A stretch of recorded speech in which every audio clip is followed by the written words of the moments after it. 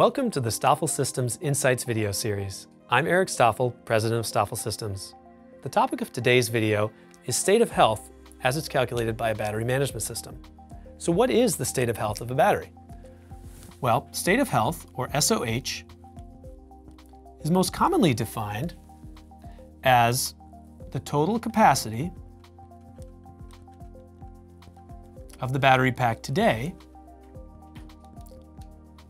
over the total beginning of life capacity, or what's called BOL capacity.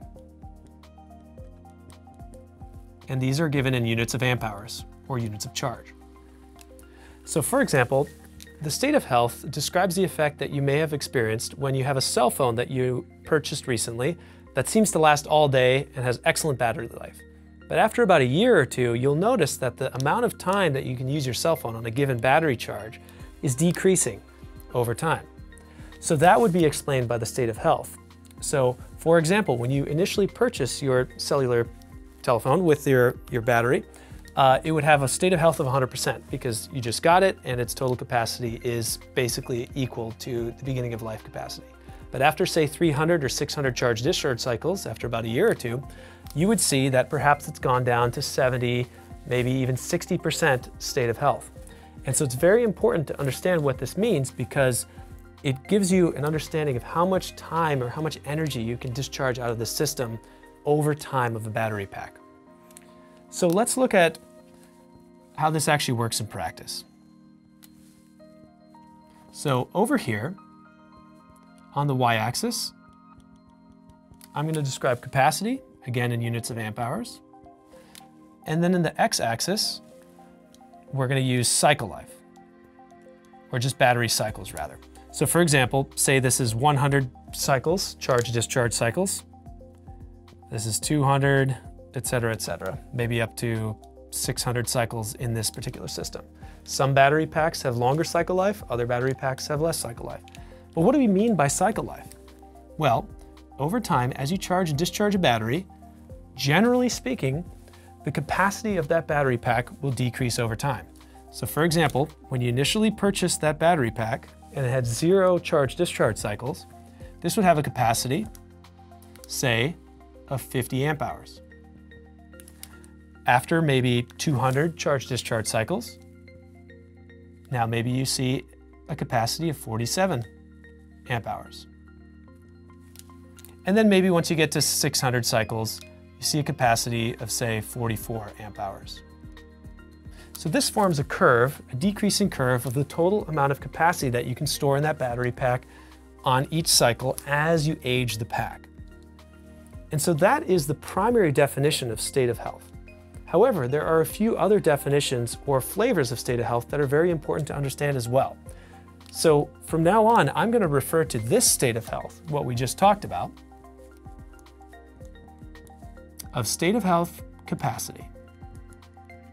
So this is the effect of capacity fade over time. But there's also another effect that can be calculated in an algorithm in a BMS that's very helpful as well. And I'm going to refer to that as state of health impedance. So what does impedance mean? Impedance is just a fancy way of saying resistance. So any sort of lithium-ion battery cell, or any cell in general, can be modeled as a two device model. Basically, here's your ideal lithium-ion cell, and then here's what's called ESR, the equivalent series resistance. And so typically for a cell, this might be, say, 20 milliohms at the beginning of life, at a certain temperature. So for example, I'll say that this is 20 milliohms. Now, over time, as you charge and discharge that battery, you will expect that this ESR, or equivalent series resistance, will increase over time. So I'm going to switch to a different color here, to red. And now in red, the y-axis is going to refer to impedance. And this is given in units of ohms, or milliohms, depending on the scale. So what you would expect to see is you would start with a relatively low impedance at the beginning of life. But as you charge and discharge the cell, your impedance will start to grow. And this is called impedance growth.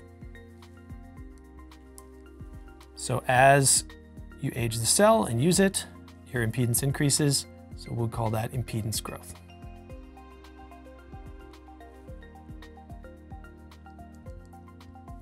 So these two factors are very important to monitor within a BMS because it gives you an estimated understanding of how much capacity you have left to discharge at any given cycle in the cycle life of the system, as well as you discharge it, are you going to have more voltage drop than before? Are you going to have more temperature rise than before?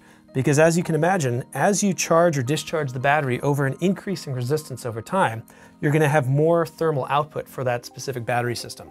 So the battery in general will run coolest at the beginning, and over time it will start to be more resistive and thus less efficient and generate more heat over discharges. So it's very important in the BMS modeling algorithms to be able to understand what this looks like as the battery pack ages. So going back to an important concept to think about when you're talking about SOH. So just in summary, this is SOH impedance, and this is SOH capacity.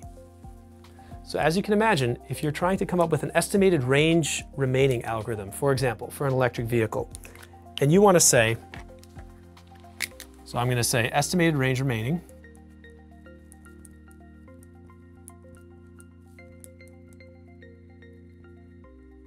okay, so how do we actually calculate that? Well, in a previous video, we discussed state of charge. So say, for a simple approximation, we want to say the state of charge of the system is 70%, and the state of health capacity of the system is 80%. And when the vehicle was initially purchased, when the battery was brand new, we had a total BOL range of, say, 200 miles. So what is the total range of the vehicle now that it's aged due to the capacity fade effect? Well, if the SOH capacity is now 80%, then you have your current max range of the vehicle is now 160 miles. So not an insignificant difference. It's 40 miles reduction, so very important to know that. And then, if you wanted to know range remaining, then you would need to take 70% multiplied by 160. And that gives you your range remaining. I'll do the math later. So it's very important to understand that if you didn't model your state of health capacity correctly, and you assumed that just your state of charge was going to give you an accurate range estimation, you would be off by potentially up to 40 miles of range delta. So it's very important to understand this feature. And then going to SOH impedance, why is that so important? Well, if you can imagine that the cooling performance of your vehicle is a limiting factor. For example, say that you have a race electric vehicle that's high performance and the battery thermals are one of the limiting factors that prevents you from going to the end of the race with the maximum speed. Well, now you might have thermal, say that at the beginning of life you had thermal limiting that occurred. Say that happened, say 10 minutes into a race. That would be at the beginning of life. Now, assuming that you've gone through a few races, maybe you have 50 to 100 cycles under your belt, they were pretty high intensity cycles, which means that the battery degradation was worse than expected. So therefore your impedance growth, say, was about 50%. Then you potentially would have a situation where now your thermal limiting, instead of 10 minutes, is now after 5 minutes. So a pretty significant decrease in performance. So it's very important to understand and quantify these values so that when you are making estimations about the ability of your battery pack to perform over time, you're able to always give accurate estimations. So that's all for today's video. We'll see you next time. Thank you.